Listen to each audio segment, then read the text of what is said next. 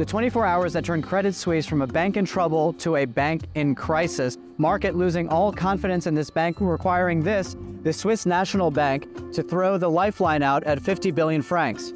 Early reaction in the market is positive. Reaction on the ground is a little mixed. There are people joking that you can buy a coffee for a couple of shares of Credit Suisse. However, there are others. One who told me he bought 40,000 shares of Credit Suisse yesterday, which he would have made a fairly good profit on this morning. And then others yet that said that they withdrew all of their money from Credit Suisse back in October.